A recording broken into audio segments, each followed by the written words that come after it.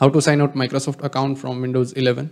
So hey guys, welcome to KP Geek. This is Ketan, and today I'm going to show you how you can sign out your Microsoft account from your Windows 11 PC or laptop. So yes, it is very easy and a step-by-step process.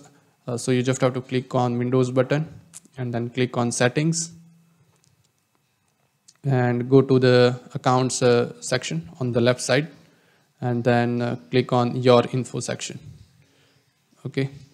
And you can see that I'm already signed in my Microsoft account. So you just have to scroll down and you can see that here it is showing Microsoft account, and on the right side you have to click on this button, sign in with a local account instead. So click on this button and here it is showing my Microsoft account. Click on next and enter your Microsoft PIN. So you can, it is asking me for a new password to log in my laptop, log in my Windows. So I'm entering my password here. Here you have to enter a hint, click on next and sign out and finish. But you can see that it is showing me that you are almost done. So click on sign out and finish, and it is signing out right now.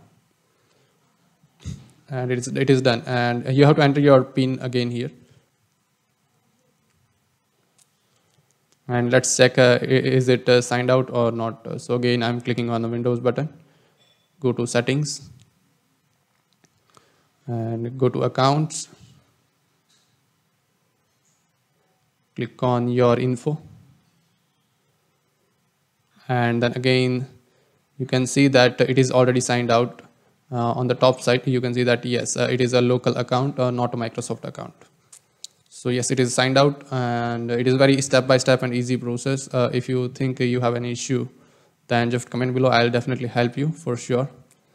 And I hope you like this video. Please like, comment, share and subscribe. Have a nice day. Bye bye.